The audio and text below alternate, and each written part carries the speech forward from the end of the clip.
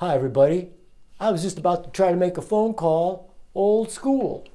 Hope I can get an operator, and I hope they'll reverse the charges. Hello, operator, please. This is the Spark Museum. You're breaking up. Isn't it great we don't have to deal with technology in this way? And isn't it great to be so connected? Have a communication network keeping us all together, even when we're not.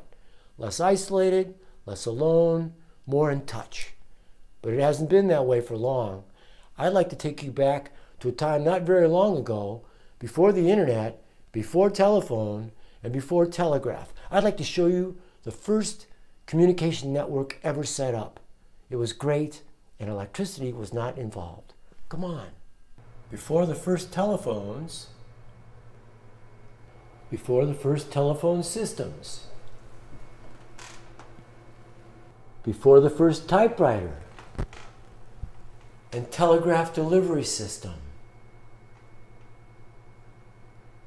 The first telegraph system was called the telescope telegraph, developed by Claude Schopp in 1791. It was a series of semaphores and towers placed strategically all over France. And these beautiful telescopes could transmit a message across France and parts of Europe in a matter of hours. You can be the greatest general in the world if you can see your enemies before your enemies can see you, if you can communicate great distances faster than anyone ever had before. Now, the Schopp telegraph system is ingenious and fast, faster than any horse, any ship, any human. But the Schopp telegraph system is not faster than this.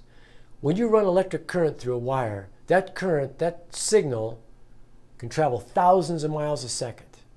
And it was Abraham Lincoln who first utilized this almost instantaneous communication technology in a way that, well, won the Civil War. We're here in the Spark Performance Center. I call it the powerhouse, with my Abe Lincoln action figure and a live telegraph key. Go ahead, Abe, hit that key, show them how it works. When you press on the key and you send that signal, it goes as far as the wire goes. Now, that may not seem like much, but if you break that signal into dots and dashes,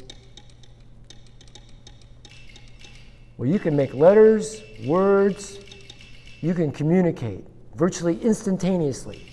Anywhere in the world, you run that wire. Pretty smart, huh, Abe?